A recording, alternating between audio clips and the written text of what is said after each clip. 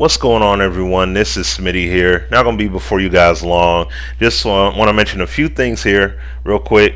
This is NBA 2K14 on PC. And if you guys, if you already have the game and you don't know where to go to get some mods, I'm going to give you the information to get these mods. Definitely, I strongly recommend downloading these roster mods.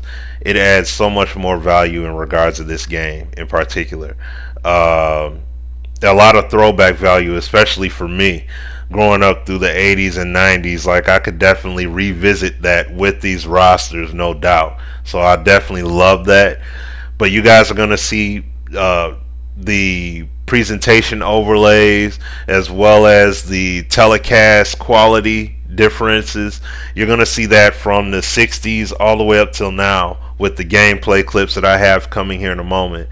But I had saw from Virtual Footballer's vid, and I'm going to link his vid in the description too, as well as all the information where you could get the mods and the rosters and all. But I saw that some people wanted to see some of the new jerseys, so I have some gameplay clips showcasing that. But if there are any matchups in particular that you guys would like to see, let me know in the comment section, and I'll definitely put some montages together for you guys so that you guys can see the gameplay, from if it's a different, if it's current or if it's from the past as well. So just let me know, and I'll let you guys know in the description what teams I use for the particular clips progressively here. Some people may remember, some people may not, but nevertheless, this is a great history. This is a lot of nostalgia here, and once again adding a ton of replay value with these community mods here. So I greatly appreciate all the work done all together. But enough chit chat. That's all I got to say. Until the next time, guys, like, comment, subscribe, and till the next time, peace.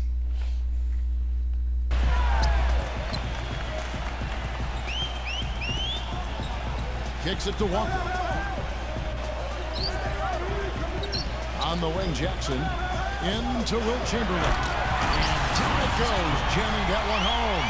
For a player with his explosiveness, that was ATM time. Cash money, the easy way. Yeah, that kind of defense is not going to cut it against him. Cash money, I like that, Clark. Well, Clark, as you said, with Rondo and the Celtics, they would go on to win the next 7 right after his injury, and overall Steve played better than expected the rest of the way.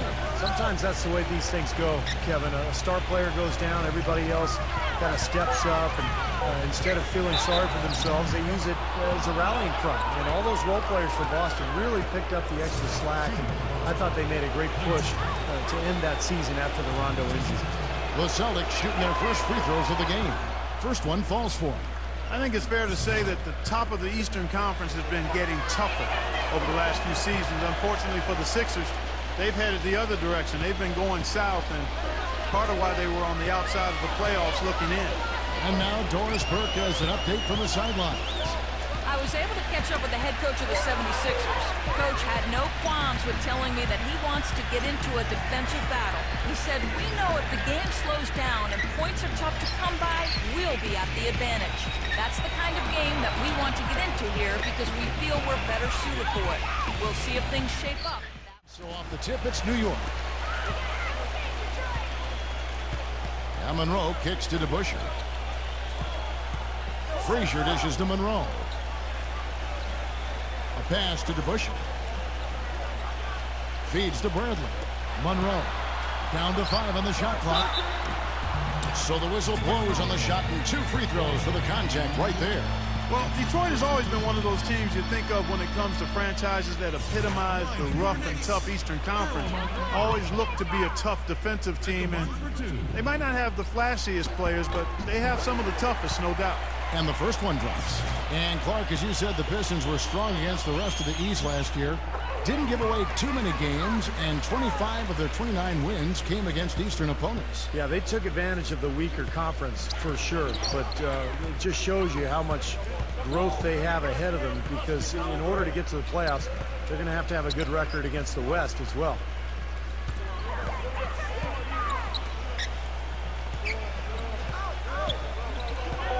Adams outside. The basket drops, and he gets fouled on the shot. 1 free throw coming his way. Well, he earned that one. Took the hit and still found a way to knock it down. Yeah, fantastic body control. And the will to get it done. You like that focus. And that one misses. A lot of high hopes for the Knicks in last year's playoffs. They started off so hot, but then let the series against Boston drag on, and eventually went to 7 games, and they fell to the Pacers in the second round after that. And the Boston series did drag on, you could tell. You wonder if they were a bit fatigued going into that Pacers series. Steve, Indiana just outplayed him, outworked him in every way in the second round. Yeah, I think it was a factor, Kevin, and really the Knicks have only themselves to blame. They had Boston down 3-1 and a home game to close it out, but they couldn't get it done. And there's no doubt that that affected them against Indiana in the next series. And the Pistons with possession here. It's a 3-point game. Lanier, Reed covering, puts up the baby hook, uses the glass that time, and it's good. On defense, Detroit. Doris Burke has an update for us. Doris? Kevin, thank you. I spoke with the Pistons head coach for just a bit. He said that he and the assistants really carefully picked over the game plan, going up against a top-tier defense. I asked him their plan of attack, and he told me that he didn't want to get into specifics, but that we could trust that they'd give their best scorers ample opportunity to get their shots, and that he expected motion and hustle from their role players. Kevin, back to you.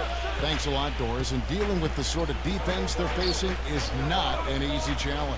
No, but they've got a few weapons of their own that they can counter with, so it's not exactly a one-sided battle. Maybe so, Steve, but those weapons are still going to have to perform at a really high level for them to have a chance to be successful. Monroe, no good. The Pistons have gotten their first 3 shots to go in for him to start off this game. And a foul on the shot. He'll go to the stripe for 2.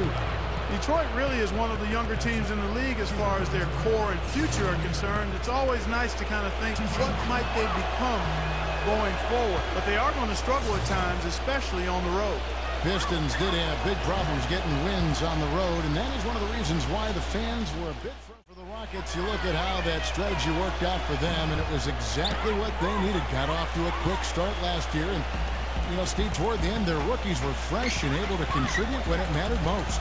You know, Kevin, it's hard for fans to see a player get drafted and not immediately see the floor, but a lot of times that's the best route. You know, you give a player time to adjust, you make him earn it, and by the end of the season, he can be a very effective player. I think plenty of the Rockets players proved that last season.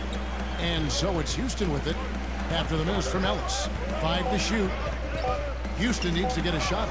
McCray, and it's off target. Not sure why he took that one. On defense, Houston. And in the first, a little over a minute and a half in. Here's McDaniel. Huge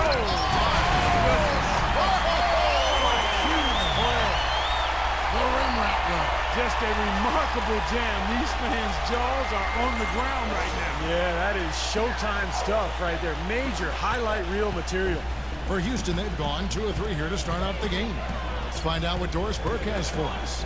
Thank you, Kevin. I caught up with the Sonics head coach. He told me that to him, what he is most proud of is how smart the team is playing. He said, I can forgive. And it's Rodman in at the 4 slot. And for Philadelphia, Allen Iverson out there with Jerry Stackhouse. We've got Williams. They'll be watching him boxing out and maneuvering for the easy baskets inside. They'll be counting certainly on his production. And it's Coleman in the power forward. Just 4 to shoot. Stackhouse. Good. They get the first bucket of the game there. And I think it's going to be a good one. Boy, 76ers had a season they'd like to soon forget. But the one thing they were able to do last year was win at home. Good thing, too, given how... Oh, man, that was unreal. Mark it up. Nasty. Absolutely filthy. And the building is stunned, partner. He dug deep into his bag of tricks there. I hope he keeps that one handy. I want to see that again. Iverson passes to Coleman. Iverson.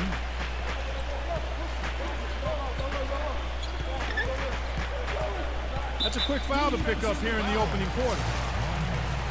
That's his first personal foul. First team foul. Make a play, come on! He kicks to Stackhouse. And Jordan with the block. Iverson hit the block, and they get it back. Outside Harper, pass to Jordan. That doesn't go either for Jordan. Passing really sets him apart. Their offense runs best when it goes through his hands. So pressuring him and staying vigilant is essential for us. Guys, can they slow him down? Thanks, Doris. A big step forward once again for Jeff Teague last season, who continued to up his scoring and assist totals and had one of his best years from the free throw line to date. And Steve, back to Teague. He's working on that outside shooting, but as a point guard, Clark, he's very effective around the rim. But those little in-between shots you like so much. Kevin, I love the arsenal he has, and every point guard needs to have those runners, floaters, flippers, I call them. You've got to have that. You're not always going to be able to get to the rim against such, against bigger guys. And Steve also mentioned his good free throw percentage, so the more he can get himself to the line, the better for him and his team. And he makes good on the layup. Boy, the floor really opened up for him there. He sure did. I mean, that was a very late reaction from the defense there. Carter Williams dishes to Parker. Passes to Carter Williams. That drops, and it comes off an assist from Parker. Carter Williams has got 5 now. Now Jordan has a 9.5-foot standing reach. Then you combine that with outstanding leaping ability, and you can see why Jordan can be such a lethal defender. Yeah, very true, Steve. It's even tougher if you're the one trying to do the shot, though. He has such great length and leaping ability that trying to go up and swat him is just asking to be put on a post right. And here is Los Angeles now. It's a 3-point game. Paul gets a screen from Griffin. Paul passes to Griffin. And he says, right back at you with a big dunk of his own. Make it 2 hands for safety. That's what they say, right? Yeah, that's right. You got it. And he was also safe with that dunk. No reason not to be. You might as well remove all doubt, right? Now, here's Roten. The feed to Noel. So the whistle blows on the shot and 2 free throws for the contact right there. Nerlens Noel, one of those players that has become so valuable in the NBA. A mobile defender who can get out to the perimeter, guard smaller players, but still with the ability to block shots in the paint. And for Noel, his offensive game is a bit of a work in progress, but I know, Clark, you love his motor. I certainly do. At Kentucky, they started tracking players' heart rates during practices to measure effort. And they never had to call out Noel in that regard. He's all effort all the time. And Reddick kicks to Jordan. He's against Okafor. Jordan dishes to Griffin. Last year, Blake's stats were down, but I thought his impact on the floor was about the same. With that said, in order for him to really take the next step, he's got to be able to knock down the perimeter shot with consistency. The Clippers shooting their 3rd and 4th free throw attempts of the game. He hits the 2nd from the line. The Clippers on defense. Just about 2 minutes into the game, first quarter of basketball. Here's no. Oh, look out! The rim rattler. Just a remarkable jam. These fans' jaws are on the ground right now. Yeah, that is Showtime stuff right there. Major highlight reel material. And here is Los Angeles now, trailing by 4. Doris Burke has an update for us. Doris? I was able to catch up with the head coach of the 76ers. I asked him about the challenge of containing Chris Paul, and he said, well, he's one of the best in the business, maybe the best. There's really